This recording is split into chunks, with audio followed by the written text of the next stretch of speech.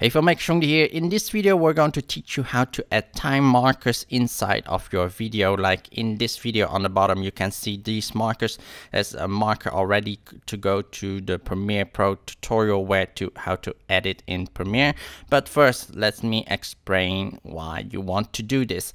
So if you are using videos on YouTube itself, you can of course do like time codes inside of the description so people can directly press those to go to the section that they want. However, if you are embedding a video inside of or embedding a YouTube video on your website, you would not have those options.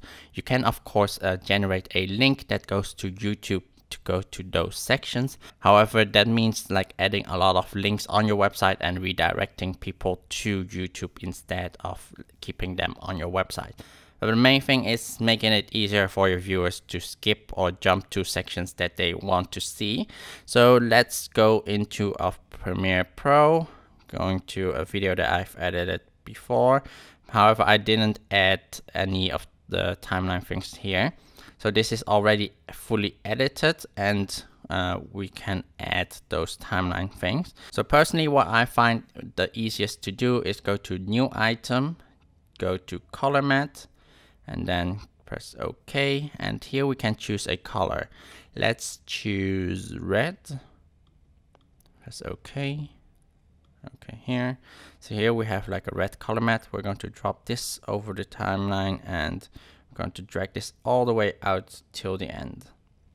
So now the entire video of course is red, but we're going to Effects, going to choose or search for crop, and here drag this onto the color matte. Now from the top we're going to crop all the way down until we get like a nice thin line. So we have that, and now from the right side we're going to crop. So actually let's hit the toggle animation on the right.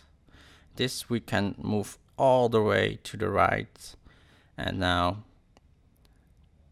this to 100 and move this all the way to the left. And now what we have here going on, we see like a timeline that goes to the left and right, and it will be fully at like the end, it will be full. So now it actually makes us or makes a visual for yourself where the marker is. So we can actually go to when he stops talking about and starts about ProRes RAW, and we can see it's here, this line. So we can just draw a line here with the pen tool or type a text. So typing a text, using this line and ProRes RAW.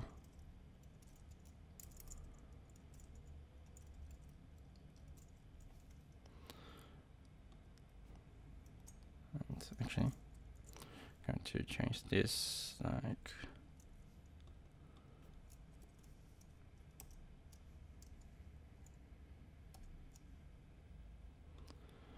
just mainly going to type in the things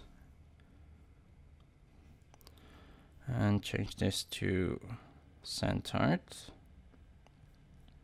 Move this up a little. Just move that line to be there. And change the size.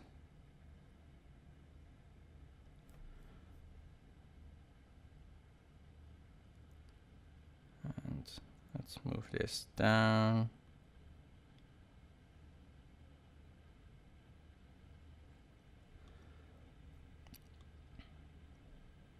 So we could have it like this.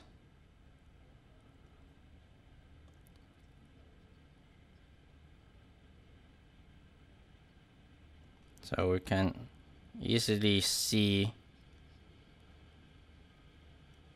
So if the person is actually going to skip to here, it makes it easier.